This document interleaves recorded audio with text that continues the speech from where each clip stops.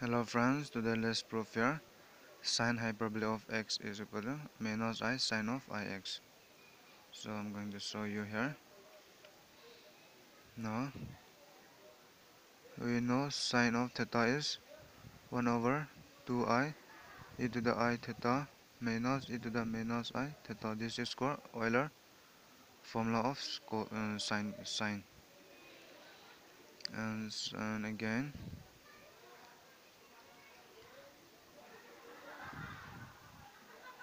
and here I introduce hyperbolic. So let's write sine hyperbolic of theta is equal to 1 over 2 e to the theta minus e to the minus theta.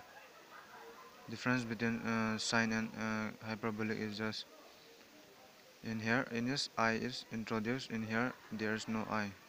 That's it.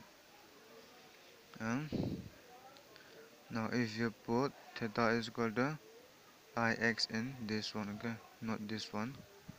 So we have,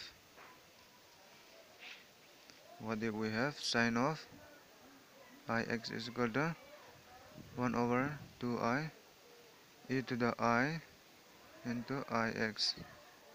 This is multiply and this is value x, this one, okay, don't confuse.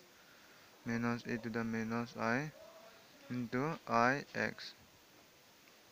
So this is 1 over 2I e to the I into I is minus of x, and minus e to the, this is I into I, minus plus x. So sine ix. Now let's transfer here this I here, which is equal to 1 over 2. Now if I take, in order to take this first, so minus should be common, minus should be taken out, so that e to the x minus e to the minus of x.